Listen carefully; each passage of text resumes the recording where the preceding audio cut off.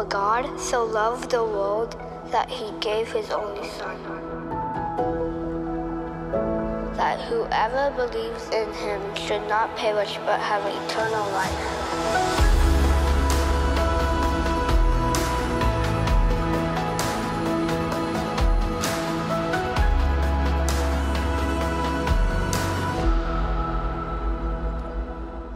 Radiant Church. How's everybody doing today? You guys doing good? Doing good? You guys want to hear a joke? How about a joke? You guys ready for a joke? All right, a little church joke. So these two kids are going to a Christian school, but they're both class clowns and just troublemakers. And they're both in class and they're talking, they're disrupting the class, and the teacher says, both of you down to the principal's office. It's like, oh no, not that.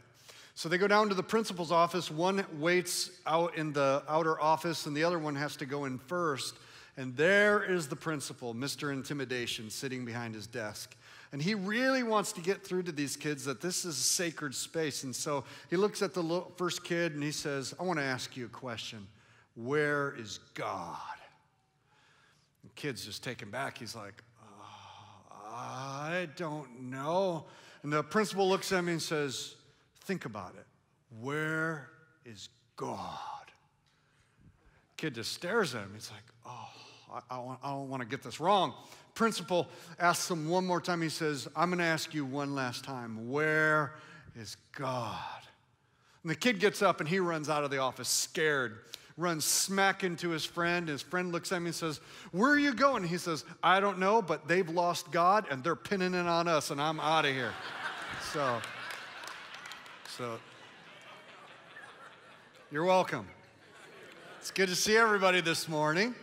Hey, we want to just make a little family announcement, especially for those of you who are over at the Portage campus. Pastor Richard and Sarah Edoff had their first little baby boy this last week, William Judah. And he's a cutie. He was big. He was 2 weeks overdue. He did not want to come out. He knew it was going to snow, and he wanted to stay where it was warm and toasty, but he is born, and he is beautiful. And so just continue to just encourage, lift up Richard and Sarah. They're awesome, and they're enjoying being parents, staying up till all hours of the night, and all that good stuff. So, hey, everybody, when you came in this morning, whether you're here at Portage, how many of you grabbed one of these Kingdom Builders books last week? Anybody grab one last week? Okay, if you did not get one last week, we have them available in the lobby, and we want everyone to grab one of these and have one of these, because in the month of November, we're going to be spending some time talking about what this is. Now, everybody knows, if you've been around Radiant for more than a year, that every year at this time of year, we do something called Big Give. So last year, for example, we raised $257,000 in our Big Give offering that helped us do a couple things. We did a international project, a missions project, and we also adopt a school every year in which we outfit the kids in an underprivileged school in our city and community with coats, hats, gloves, and boots, and all the winter gear. And hundreds of volunteers flood a school. We put on a big event for the kids in these schools where they get to pick out their own coats, and they've got crafts, and they have music, and it's a big celebration day. It's the best day of the year for those kids. And this year, you just saw the video of Woods Lake Elementary. Woods Lake is another school like that. It is our school of choice this year. It has 3 times the student population of any other school that we've done. So this is like us taking on 3 schools all at once. And they are so excited for us to come. The first year that we did the Big Give, we tried to convince the public school system to let us come in as a church to bless their kids. And the public school, obviously a little tentative, said, you know you can't come in and preach Jesus to these kids. It's a public school. And our answer to them was, if you'll give us a chance, we don't want to come preach Jesus, we just want to come be Jesus. And they said, all right, as long as you don't evangelize. So we came in and we blew their minds, and now we have an open door to any of their schools. In fact, we have schools lining up who are asking us to do it, and Woods Lake is our school this year, and we're very excited about it. What Kingdom Builders is this year we've decided to do something we've never done. We're taking all of our missions, we're taking all of our outreach programs that are vast, we're taking all of our church-wide expansion, church planting, campus building expansions, all of that together, and we've decided to call it Kingdom Builder. That way it is one stop. It has everything that we are doing as a church in 2019, all located in here. Many of you may not know this, but the very first check that Radiant Church ever wrote, first check in our ledger, check number 1001, was not a check for payroll. It was not a check for rental of a building. It was not a check for buying equipment or advertising. It was a check to world missions. And we did that intentionally because Jane and I, years ago, when we dreamed about the kind of church that we wanted to help start, we wanted to build a church that was missions focused, that we are focused on giving back, giving around the world, and taking care of those that are in our community. And we do that week in and week out. And so in this catalog, for example, is a list of every missionary and ministry in the United States and abroad that we partner with, that you support on a monthly basis. It gives a description of their ministry, where they're at, and how to pray for them. Also, there's a profile on Radiant Church Guadalajara that we rolled out last week, and also some church expansion stuff. If you've been around for a couple months, you've heard us talking about the dream that we have of a building in downtown Kalamazoo that would be dedicated to prayer and worship around the clock, and a ministry towards the mercy end of things in our own community, of taking care of the poor in our own community. And we're still looking for a building. We're still praying for a building. We've looked at several of them. They haven't been the perfect fit. But how many know when we find it, we want to be willing and able to move on it? Can you imagine a day where Radiant Church has a building downtown where we have day and night prayer and worship that is going up before the Lord from the downtown of our city, calling for a revival in Southwest Michigan, a move of God in our city and our region? So here's what we want. We want everybody to get this because it has all of those. And usually what we do is we do an anniversary offering part of the year. We do a missions offering part of the year. When we have a building project, we do a special offering. Kingdom Builders is putting all of that together and saying, these are the things we want to do in the next 12 months. And we're going to ask everybody to do two things. Number one, in 3 weeks, or the 24th, 25th of November, we're going to receive our big give offering. We do that every year. We're dreaming of raising $300,000 this year, above and beyond our tithes and offerings, that is going to help us plant Radiant Church Guadalajara. It's going to help us outfit all the kids at Woods Lake Elementary, and a third global project that we are going to roll out next weekend. And so you don't want to miss that. The second thing that we're asking everybody to do is read through the Kingdom Builders material, find a little bit more about it, and then in December, we're going to ask everybody to, above and beyond your regular tithe that helps support the local church, to make a commitment, a financial commitment for the next 12 months just towards the Kingdom Builders initiatives. So everybody, your offering envelope will be very easy. It will say tithe, Kingdom Builders. Your tithe is the first tenth that God gives you. That's for the storehouse of God. And then we're going to ask everybody to give to missions, outreach, and expansion above and beyond that. And when we all do our part, there's absolutely no reason why we can't accomplish every single one of the goals that we have. And here's what I know. When you go to a Lions game, you're going to watch a losing football team. You're going to pay $20 for nachos, $15 for parking, and you're probably going to buy something Honolulu blue. And we all do that, and we clap, and we walk away going, that was fantastic. And because we're willing to do all that, we should not be ashamed whatsoever about the fact that we give generously and extravagantly towards things that change people's lives for eternity. Amen? Can I get an amen from somebody on that? All right. So that's Kingdom Builders. Everybody get one of those catalogs. We'll be talking more about that even next week. Turn with me in your Bibles to John chapter 3. If you have your Bibles, turn over there. If you're watching on a video device, your phone, iPod, whatever. iPod? Who has an iPod anymore? Okay, so John 3:16. This is part 2 of our series entitled 3:16. And we're digging deep into this most famous scripture in the Bible. I want everybody to read verse 16 out loud with me. If you don't have a Bible, it's going to come up on the screen. Here we go. Verse number 16 says, "For God so loved the world that he gave his only Son, that whoever believes in him should not perish, but have eternal life." So as we said last week, this is a scripture that so many people know. I mean, we learn it from the time we're little kids. But what I know to be true is that the things that we're most familiar with, we can often lose the meaning of because we're so used to it. And because we think it's so elementary and so basic. I want you to know that John 3:16 is deep. There is so much in this verse. And so week by week, we are parsing it out. We're almost going word for word. Last week, the sermon was for God. And this week, the sermon is the next two words, so loved. Everybody say that out loud with me. Say, so loved. Come on, say it one more time. So loved. Sounds so good. It's so powerful to think about God's love. And that's what we're going to be zeroing in this morning.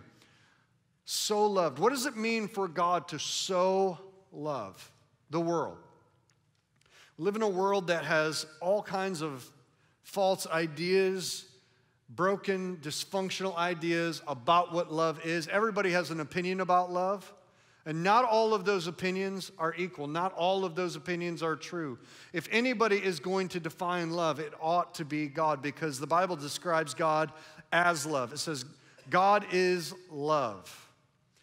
Jesus is having a conversation with Nicodemus. That's the whole context of John 3.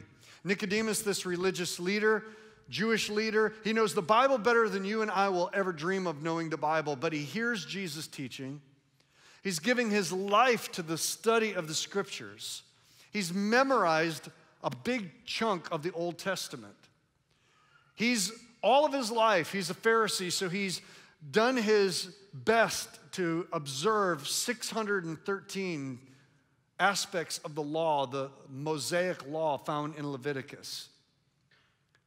But when he hears Jesus, it's as if he's never heard the Bible ever at all. So he goes to Jesus at night and, Jesus, you got to help me. Because I know that you're from God. I know that no false teacher, no false prophet could do the signs and the wonders that you do. But yet, everything you're saying seems so foreign to me, and I've given my life to study who God is and how to please him. See, the issue with Nicodemus is he was very familiar with the law of God, but he didn't really understand the love of God. The law of God is distinct from the love of God. The law of God was never given as a checklist of things for you and I to do in order to earn the love of God. The law of God was perfect, but it was given by God to be a mirror so that when we hold it up and we read it, we don't look at it as a way or a means in order to convince God that we've done good enough or done enough for him to love us. The law of God was God's consolation to give to a broken race of Adam so that when we try to keep the law, it would be a constant reminder to us of how broken and sinful that we really are and how much we need a Savior. I don't know about you, but when I read the Bible, it reads me back. I read the Bible, I'm more and more convinced of how sinful a human being is. How broken we really are. How much we need God's grace. Does anybody need God's grace in this room this morning? I mean, we are so often convinced of our own goodness, but the reality is we probably need to be more convinced of our own need. You see, Nicodemus, like the Pharisees, thought, oh, God gave us a list of laws and said if you do these things, you can wear it like a badge that shows the world of how much better you are than they are because you're righteous and God loves you and he hears your prayers and he listens to you. But Jesus came and kind of thwarted all that. Jesus went to the very people that the religious leaders thought they were better than, and he healed them, he touched them, he taught them, he related to them. And that threw Nicodemus off. Nicodemus came to Jesus and said, help me understand. And that's where we get John 3:16. There's a whole lot more in that entire chapter. I love verse 17. God did not send his son into the world to condemn the world, but in order that the world might be saved. Nicodemus is having a paradigm change because he was seeing the love of God through his broken lens. Here's what I believe. I believe that when it comes to love, especially the love of God, I think all of us, like Nicodemus, see God's love through our own filters. We have cultural filters, especially when it comes to love. In our world, we think of love in all kinds of crazy ways. It's reflected in our music, right? I mean, love is written about more in music, pop music, country music, hip-hop music, I think, than almost anything else. We talk about love. I'm a child of the 80s, so if you're under 30 years old, I apologize, but my frame of reference for most music was when I was growing up, and it really was the best era of music, if we're just being honest. If we're just being honest. Think about the music of the 80s and its references to love. Tina Turner. What's love got to do with it? What's love but secondhand emotion? That's some good stuff right there, man.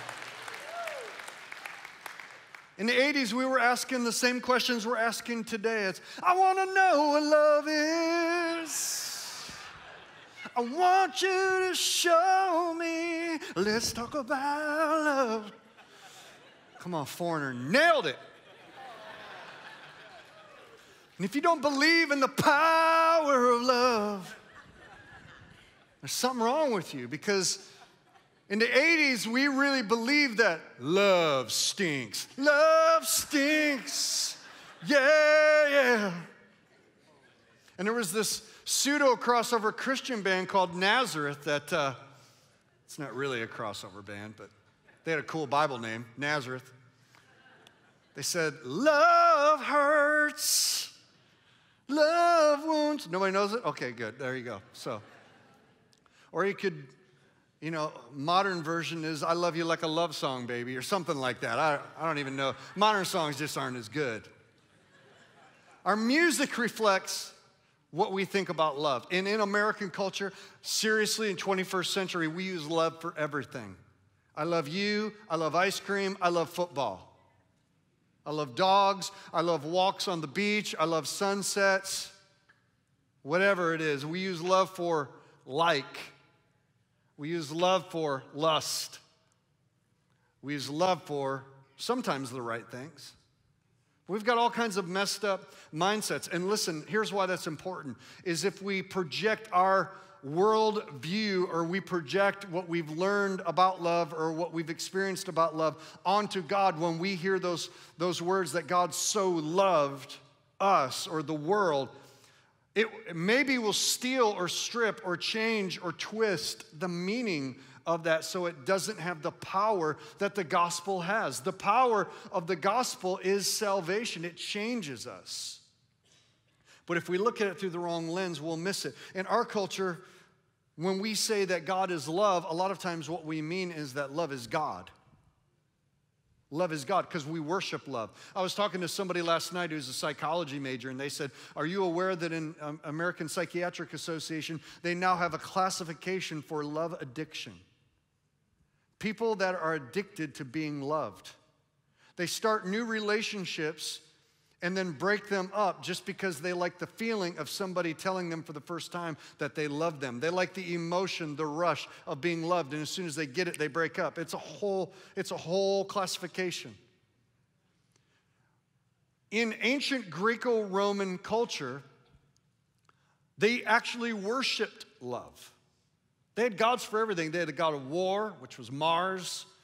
They had the god of victory, which is Nike. It's not just a brand, it was actually a Greek god. He had the goddess of love, which was Eros. It was sexual in its nature, and so they would actually worship, go to the temple. We still worship love in our culture. And you know why we worship love? Is because if we say that God is love, then all of a sudden God becomes the yardstick, the measuring device by which we determine what love is, right? But when we invert that and we actually make love God, then we project onto God how we think love should be, and we expect God to react or God to affirm the way that we love. Which is the second part, is that sometimes we treat God and God's love as by saying to him, God, you need to love like I love.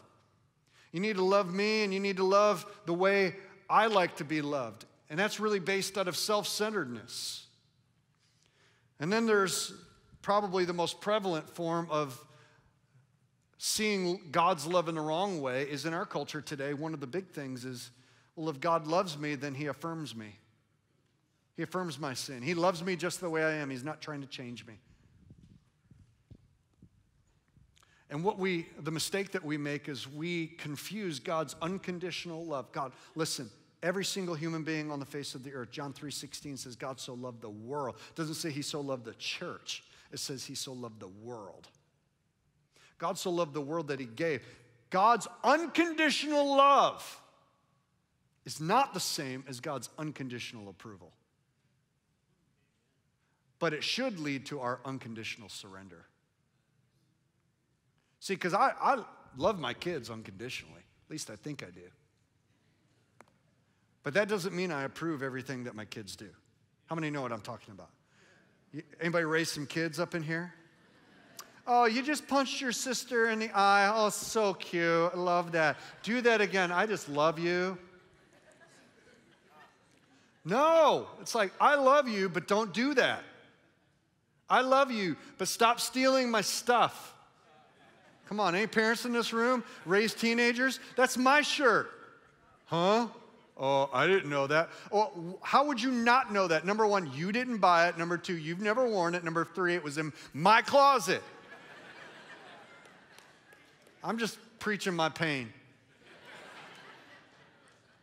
Unconditional love is not the same as unconditional approval. But listen, in our culture, whenever we have a conversation about God or his love, it always comes back to, how can you say that God doesn't approve of me? He says he loves me. Yes, he loves you. But if you love somebody and something that they're doing is damaging or is affecting others or destroying them from the inside out, you're not going to stand back and let them continue to go on with that. You're going to do whatever it takes. How many know everybody in this room, we need at least 3 friends who are willing to tell you what you don't want to hear. We need somebody who will look at you and say, that's not a good look. That's not a good look. No. You know what? That guy's not good for you. I know he's hunky. I know he's got veins popping out of his shoulders, but he worships the devil and he lives in his mom's basement. You probably should not be dating him. Come on, he loves me. No. Okay, so we make a mess when it comes to love. And in the midst of that, and by the way, we're not the first generation to make a mess out of love. Human beings have messed up love. It's part of our brokenness. But in the middle of a broken, messed up world, God so loved us by sending his son. See, if we look at our generation right now with social media and technology, it's astounding to me how much of our approval and our affirmation we get from likes instead of love. Think about these statistics. Facebook. How many has a Facebook account still? Anybody? Okay. A few of us. Do you know that Facebook users give 3.2 billion likes a day? Think about that. You post something, wait about 30 minutes, go back to your website, or go back to your Facebook page. Oh, look at the likes. Click, click, click, click. I got 50 likes. It makes you feel good, doesn't it? And then you get that one, and now they got the spectrum or whatever. You can do angry face, sad face, confused face, whatever. Did you look at that? Instagram. Do you know that Instagram had to put a limit of 350 likes per user per hour? It's recent. You can only like up to 350 pictures in an hour. So, how many of you knew that? Raise your hand if you knew that. The reason why those of you who raise your hands knew that is because you have an issue. If you're liking 350 things in an hour, you got problems going on. Instagram last year made $10 billion in advertising money, which is all based on algorithms around likes. So think about, we are a like generation. How much of our approval on a given day is determined by the amount of likes? How many of our opinions are being shaped by what we know people do like and don't like?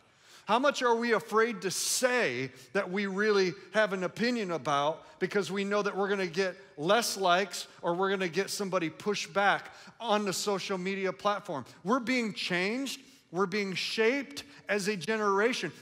Social scientists say that literally there's a new phenomenon now where we have dopamine and serotonin releases in our brain, the feel-good drugs, every time that we see likes on our post, which is becoming a physiological addiction to being liked.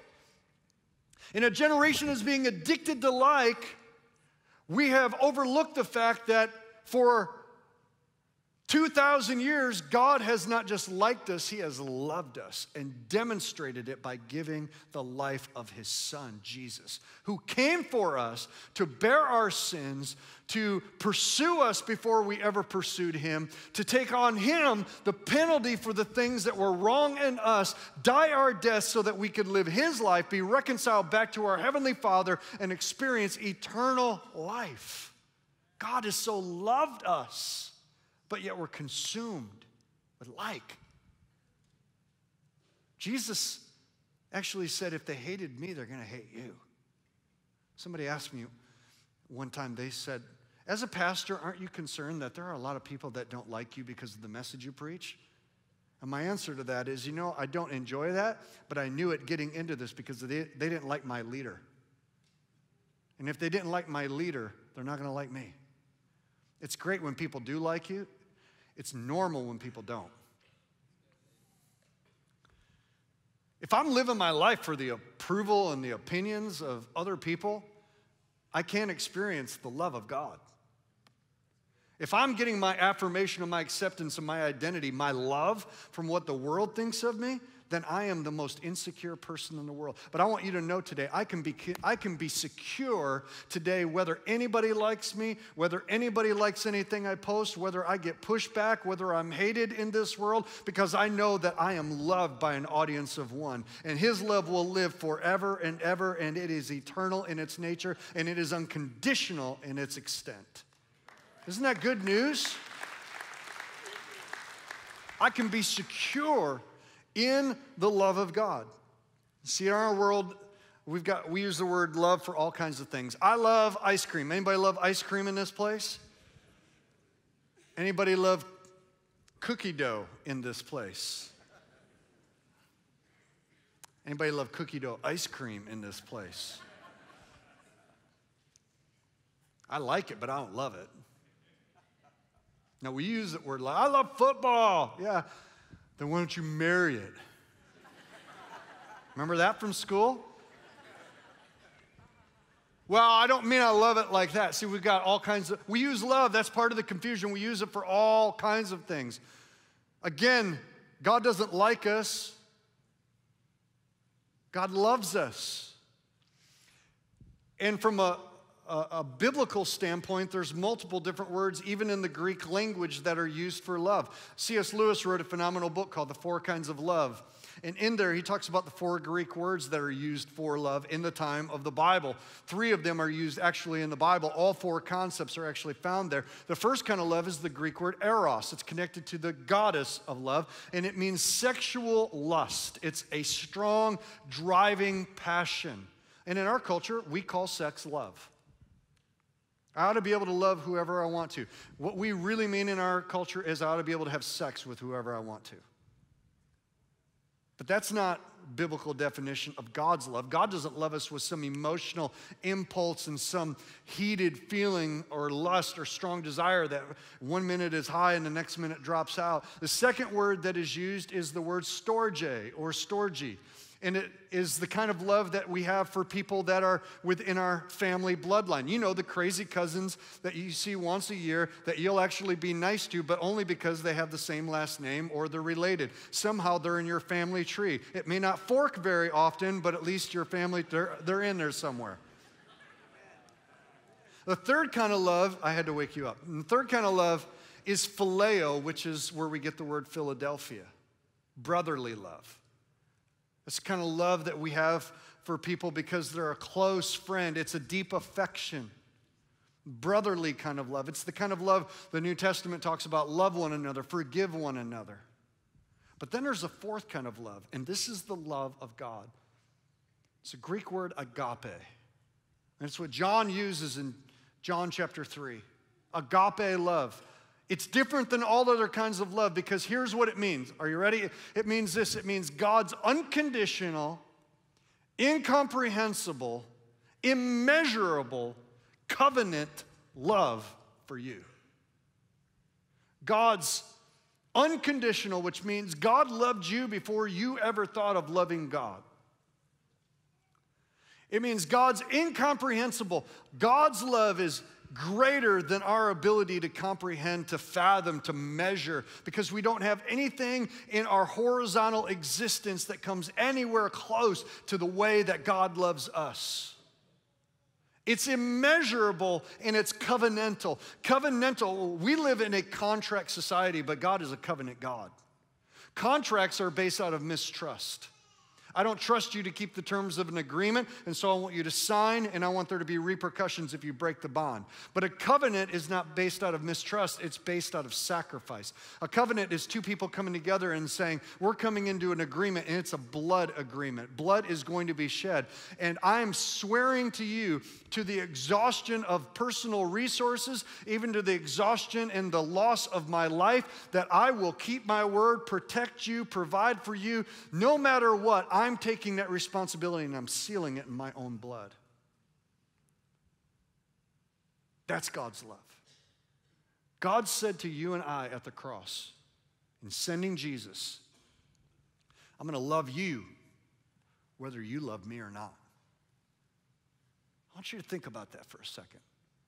Gregory Boyd, great theologian, is a pastor in Minnesota, said this. He said that God loves even those that others have rejected. God even loves those who reject him. You think about it, everything that God created, he created out of love. Genesis chapter 1, verse 1, it says, in the beginning, God created the heavens and the earth. We know that, right? But do you know why God created? Why God created? He created because of love. He wanted a family. God the Father, God the Son, God the Holy Spirit have for eternity been dwelling in perfect unity. And out of that perfect community of love, they decided, let's create and have a family of sons and daughters. Let's create them in our image and according to our likeness. Let's give them a home called earth in which we can walk with them. And let's reveal ourselves to them. The question is always asked, if God is good and if God is all powerful and God's all knowing, why did he create human beings with free will knowing that they would blow it? Has anybody ever asked that question? You want to know why? It's because of love. If God's end goal is love, then he had to create a being that could choose not to. Because otherwise, it's not love. You can program Siri to say, I love you, but it doesn't have any choice. But when God created mankind, he gave them the ability to accept or to reject, to trust or to rebel. Love requires risk. And when God sent his son Jesus to the earth to die for you and for me, because of our own folly, because of our own sin, because of our own brokenness, He loved us before we ever loved him. He died for us before we had anything to offer him. See, God's love, if I could sum it up in 3 phrases. And by the way, when I'm talking about the love of God this morning, I want you to understand something. This is holy ground. Talking about the love of God is holy ground. It's not just some theme, some theology. This is life. This is the most sacred thing that I could ever attempt to communicate, because it goes so contrary to the world that we live in, the self-centeredness, the what's in it for me. We treat love like it's something that you fall into and climb out of. But God's love is, this agape love is just so vastly different. If I could describe it in 3 phrases, I would say this. What does it mean? It means, number 1, that God's love is sacrificial. 1 John 4:9 says, in this the love of God has been made manifest among us. God sent his only Son into the world so that we might live through him. God's love cost him everything. And today I want you to hear me. If you've ever felt worthless, if you've ever been told that you have no value, if anybody's ever intonated at the fact that you are a mistake, and that you are unlovable, all you have to do is look at the cross. Because on the cross, Jesus paid the highest price for you. He didn't go to the sale rack. He didn't ask for a discount. He didn't take an easy way. He said, what's the worst price? What's the highest price? What's the price that they will have to pay, that they deserve to pay, that nobody's willing to pay for them? And if that's what it'll take to redeem them back to me, I will do it. And you listen to me, if it was you and you alone on the face of the earth, Jesus would have come and died on the cross just for you. It's sacrificial. It cost him everything. Number 2 is God's love is transformational.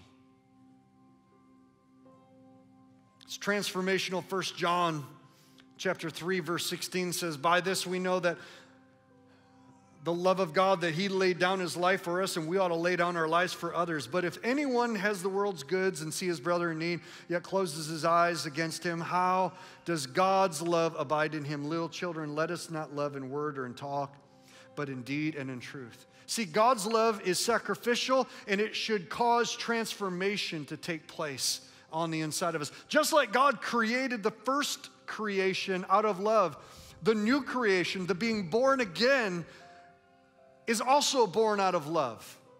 And it should change us. Man, when you are loved by someone, it changes you. When you are loved by God, it should transform you radically. Oftentimes we talk about God or us finding Jesus. You ever heard that? Oh, I found religion, or I found Jesus.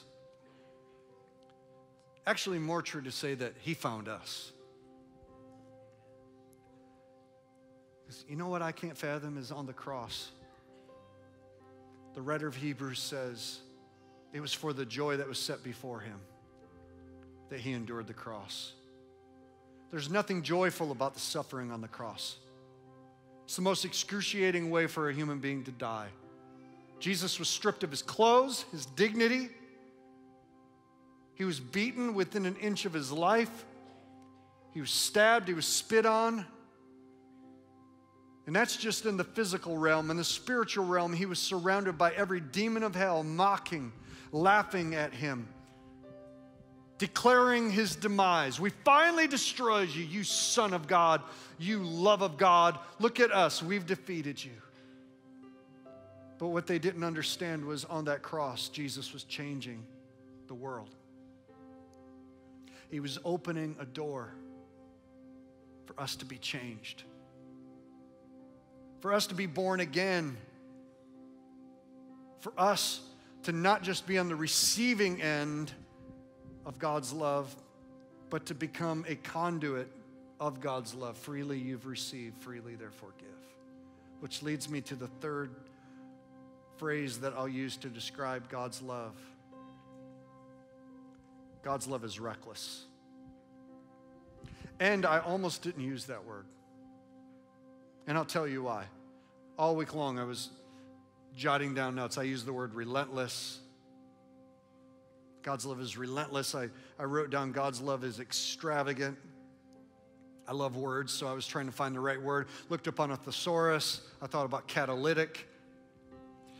I intentionally didn't want to use the word reckless because I didn't want this to just be a play on Corey and Caleb's song. Be like, oh, we're the cheesy church that tags everything into that song. And I was like, no, I'm not going to do that. So I kept looking, going, I need to find a word that means the same thing as reckless. And God says, why don't you just use the word reckless? Okay. I don't know if you know that or not, but that phrase, reckless love, is very controversial. There's blogs and people that have been writing and talking about it. God's not reckless. God doesn't do anything. And here's what I know, is if the way that we describe God's love doesn't produce controversy, then we're not talking about it right. If the way that we understand and convey and are left in awe of God's love, if it doesn't leave religious people squirming, then we're doing it wrong. You want to know why I like reckless over relentless and extravagant and all those other? Because reckless paints a picture of a father or a mother who doesn't think about the implications, who doesn't stop to logically parse out what is the best course of action. It's not a premeditated, even though I would say that the cross was definitely premeditated. There are just some things that God chooses to use phrases that are human in nature and experience. They're the only way to convey how we receive God's love. And reckless is just one of them. It's this image of a dad who doesn't stop to think. He sees his kid running into the street, and he, against his own well-being, against what he's doing, he drops everything and he rushes headlong, not thinking to himself, there's no way I can get to them before the car hits. This is going to hurt me. What if he doesn't think about it. He just reacts, and he moves at top speed in order to scoop up his child and to rescue them and save them. That's the word reckless.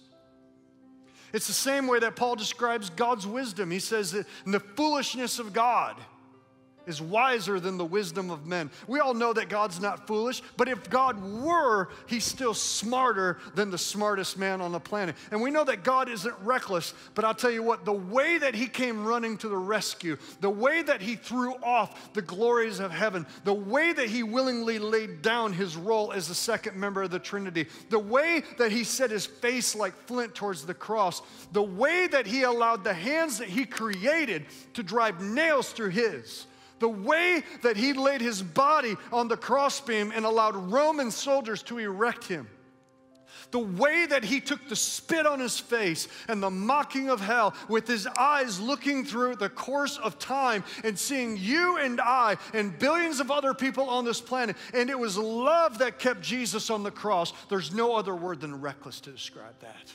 There's no other word. It's that kind of love. That kind of love. When's the last time you were loved like that? When's the last time the chains of insecurity fell off because your eyes were opened up to see that God loved you like that? You see, Nicodemus lived his whole life thinking, if I just do a better job of keeping these, God's going to love me more. The volume of his love is going to be turned up. Oh, he's keeping 579 now out of 613. It's climbing 591. Now I really love him. That's my boy. Keep going, keep going, keep going.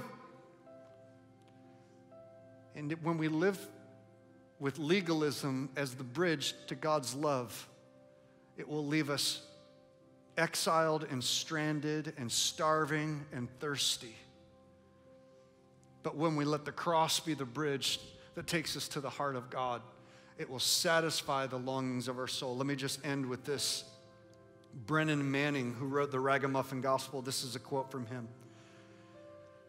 We should be astonished at the goodness of God, stunned that he would bother to call us by name, our mouth wide open at his love, bewildered that at this very moment we are standing on holy ground. Would you stand up with me? Holy ground. I want you to hear me. I know that there's a few people leaving. I'm just going to ask everybody to stay still, and I want everybody to hear this.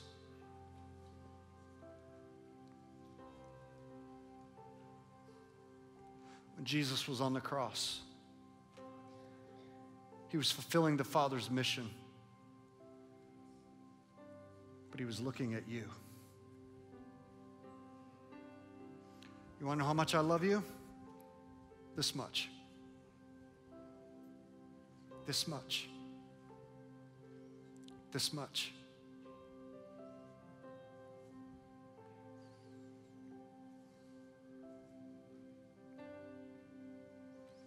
You know, the enemy will whisper in your ear, you've gone too far. You're not good enough. You're not cut out for religion. This isn't for you. It's going to cost you too much. You're going to have to give up a whole lot of things. What does it profit a man if he gains the whole world and yet loses his own soul? You've never lost anything until you've lost the opportunity for God's love to set you free. Today's a day for freedom. Today we are standing on holy ground. Today the love of God, like a jet stream that shot out from the cross, is moving in this room. It's moving wherever you're standing. I want you to just bow your heads with me in this place. Today the Father who loved you so much is here. And there's many of us in this room where I'm not talking about religion. I'm talking about you receiving a free gift of God's salvation. Confessing that Jesus Christ is indeed the Son of God. Believing that he died on the cross for you. For the world, but for you. That when you see Jesus on the cross, that should have been you. When you see Jesus on the cross, that was your sin, and Jesus paid it all. And all he asks us is, will you open your heart? Will you open your life and let me come in and be the Lord and the Savior? Let me forgive you. Let me give you eternal life. You're dead. Your soul is dead. Your spirit is dead, but Jesus comes and breathes life into it. It's a life that will never end. Heaven will be your home, but on this earth, God will be your Father. Right now, you can have a brand new beginning where it's not up to you, it's up to him.